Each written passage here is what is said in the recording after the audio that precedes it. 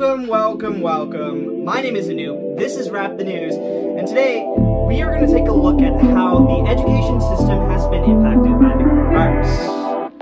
I often wonder how can school keep happening. Class of Like 2020. midway through the month, most schools pack it in.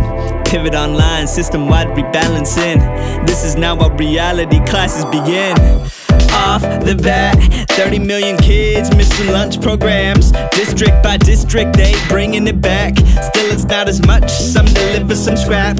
Next, how can you be teaching class? Some are using Zoom, some are using YouTube, some are using Google in the Google Classroom. This allows a student to submit assignments due, but now that Zoom is banned, schools need a new tool. And to Seesaw, this is something kinda new. This is interactive, allows the students some room. They can learn however this brings me to something we take for granted. How about the kids who can't manage? The kids without habits, the kids that don't have a laptop and internet access. They lost and they absent, they dropped off the map since mid-March missing action. How are we supposed to address it? The gap is progressing. This is bound to have long-term consequences. Matter of fact, I have a couple more questions. What happens to those who about to miss graduation? Truth is, most have been robbed of the music. Most might not get a chance to relive. This for them is senioritis. Sad to say, but Zoom just ain't it.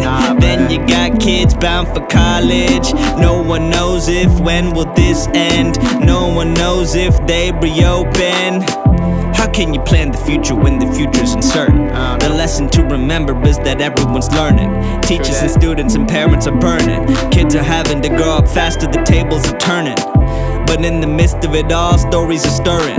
I keep hearing reports of the teachers who swerving. Shout out. Teachers are heroes like doctors or nurses. Amen. Let's honor them some more cause they're really so burdened.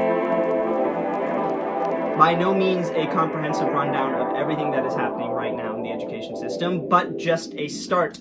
Things are changing so rapidly. I expect to cover this topic again in the summer when it's a little bit more clear what is going to happen for the fall 2020 academic year.